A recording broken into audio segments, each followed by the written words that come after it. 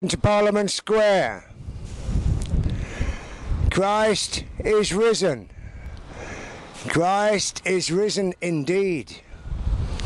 That is what some of us know. Other of us know Allah Akbar. God is great. You better believe it. We're going to have some food, I understand. My dear brother from Pakistan, who looks after the poor and the hungry in Pakistan. My honoured brother. God bless you. He's brought us some food. I've been told there's enough for 70 people here. You're too generous. We'll have a traditional grace. We say grace before a meal in our country.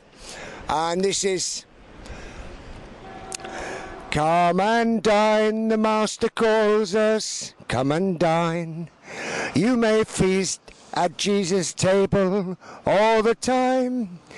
He that fed the multitude turned the water into wine. To the hungry now he's calling. Come and dine. So we have food, don't we?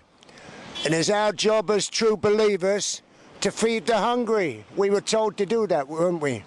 There's more than enough food in the world for everyone, isn't there? Very true. We must make it shared out fairly. No reason for any child to starve, is there? No reason. Better wake up and do our job, hadn't we, all of us? God bless you. Thank you for being here.